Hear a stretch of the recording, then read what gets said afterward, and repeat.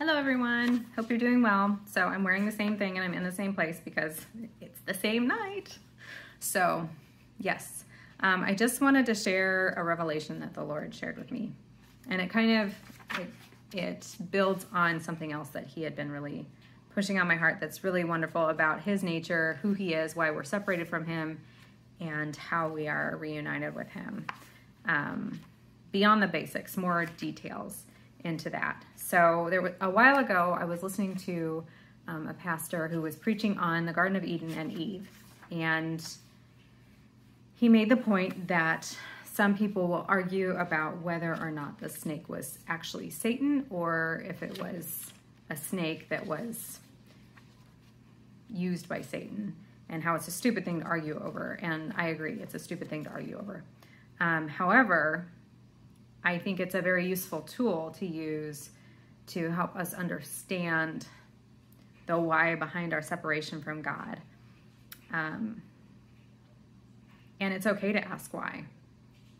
And I've wondered that for many, many years, always believing, but why is it so severe? Why couldn't God just say, okay, you're forgiven and let us into heaven? Like, why was that blood sacrifice needed?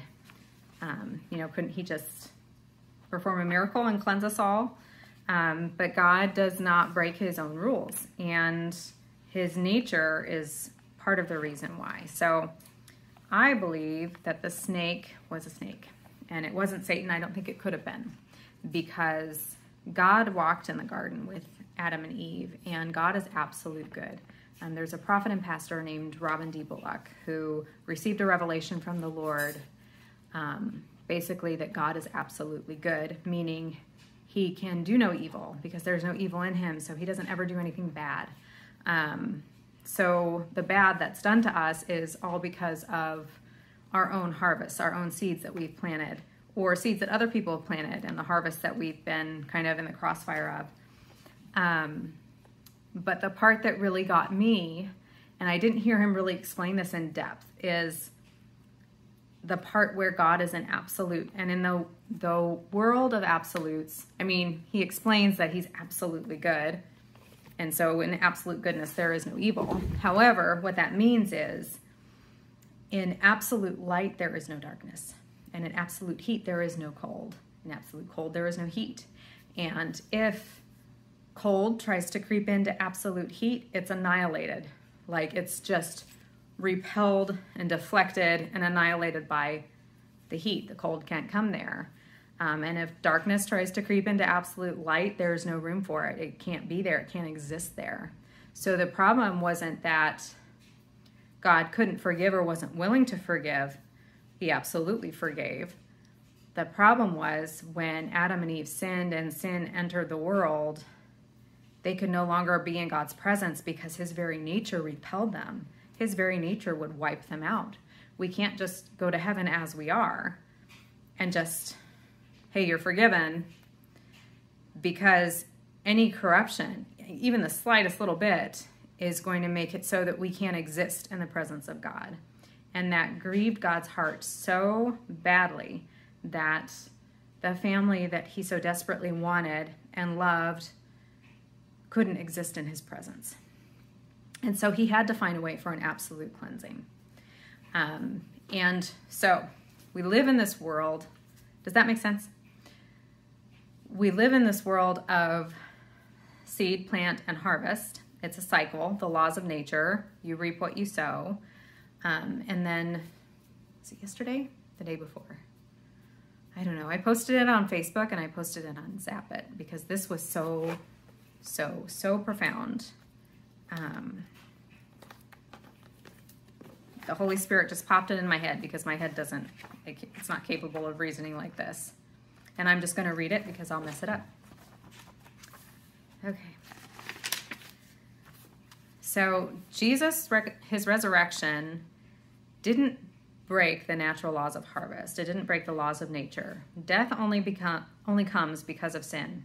The wages of sin is death. So sin causes death. If you sow a seed of sin, you reap death. And that is why the grave couldn't hold him. He didn't sow a seed of sin that would lead to death. though he was made sin for us, all of our sins were placed on him and died with him. He was our scapegoat. So all the sins were placed on him, and he died, and they died with him. They went into the grave with him. They stayed in the grave because that's the harvest of that sin, the grave, death. But he rose because his innocence gave him a harvest of life. So death was not allowed to keep him dead because he didn't deserve death to begin with. Because of his innocent nature, he couldn't die because it would defy the laws of nature, because the laws of nature that God put in place say that someone without sin can't die. Sin causes death. The wages of sin is death. The wages of no sin is life. So that is why he rose as his innocence gave him a harvest of life, and that sin being left in the grave gave us a harvest of life as well. When we accept his gift of salvation, when we believe in his death and resurrection, that he took on our sins and died on the cross and took our sins with him into the grave and rose from the grave, conquering death for us, our faith gives us a harvest of life, our faith in that, our faith in him.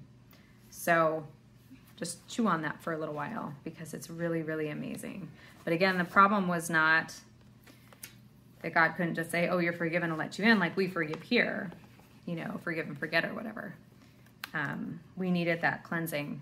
We needed that sin to be completely removed, because if there's any little tiny ounce of corruption in us, then we can't be in the presence of God. It's the reason why Satan fell like lightning from heaven, because as soon as that corruption entered him, God's perfection just burst him out.